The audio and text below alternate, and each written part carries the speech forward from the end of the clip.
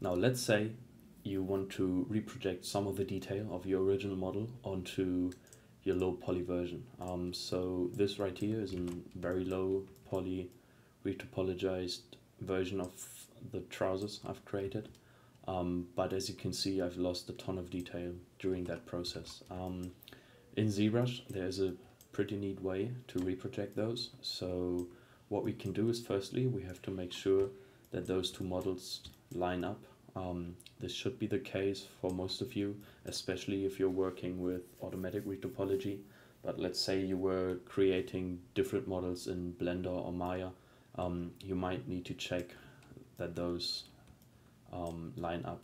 So nextly, make sure those are the only two objects or tools visible within your outliner. And then from there, what we can do is we can go to our low poly version and store a morph target. So this is sort of like a safety backup. Essentially, we've now created an invisible duplicate, or ZBrush remembers the way our mesh used to be. So for example, if we were to apply any major changes to our model, we could now go ahead and use the morph brush in order to go back to the state of our model previously to our changes.